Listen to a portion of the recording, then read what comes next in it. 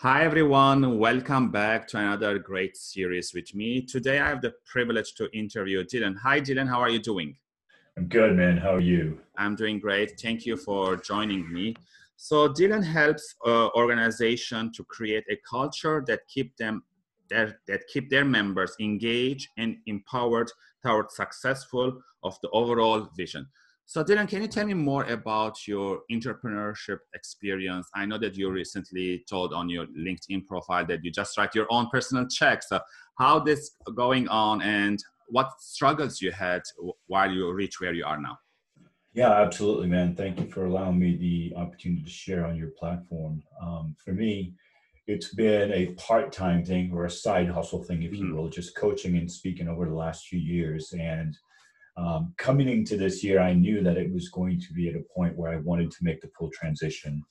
Um, then came January 13th, and I just heard the voice and felt the thing in my gut that says that this is the time. And so made that transition. It was actually a very smooth, easy transition for me because I think, a lot of entrepreneurs create their businesses or their entrepreneurship out of fear. It is kind of I can't stand what corporate is doing or the man is trying to hold me down, so I'm going to go do my own thing. And that's great. But Yes. I know that for me, as I articulate what it is I want in life and I manifest it, that can come from fear or Yeah. love. All you need is a emotion to Mhm.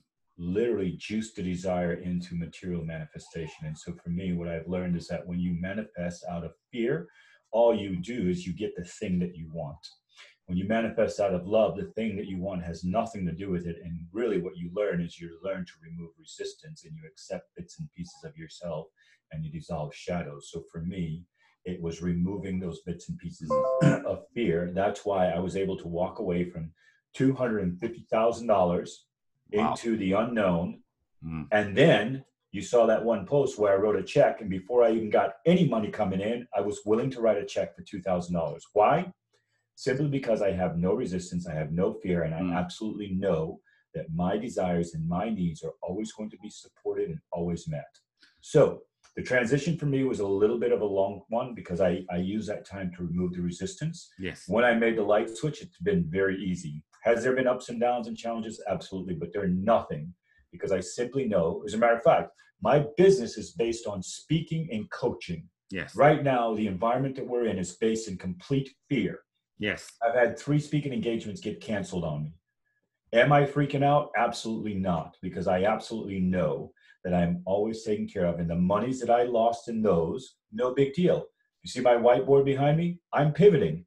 Yeah. I'm really pivoting and I'm bringing another product to market, not necessarily the way that I wanted to coach or engage, but based on the environment, based on the economic needs, based on the temperature market, I can Mhm. pivot. Yeah. I can pivot because I'm leading out of love, not Yes. fear. And do you think that the love and fear is based on how we are born or raised and the society that you need to have a job, you need to pay the bills, don't follow your dream, sometimes it will not be successful. Do you think that's the reason how we are raised, the culture, the environment? Absolutely, a little bit of all of the above. So we are born knowing love and knowing love only. We are born into this world of love. We are born of this world of love. When we come into this world, we learn fear. First fear a baby learns is the fear of falling, right? Yes. I'm guilty of it. I think I dropped my kid when he was 3 months old out of the stroller. I forgot to buckle him in, right? So we learn fear, and now we learn conditions. We learn conditional love.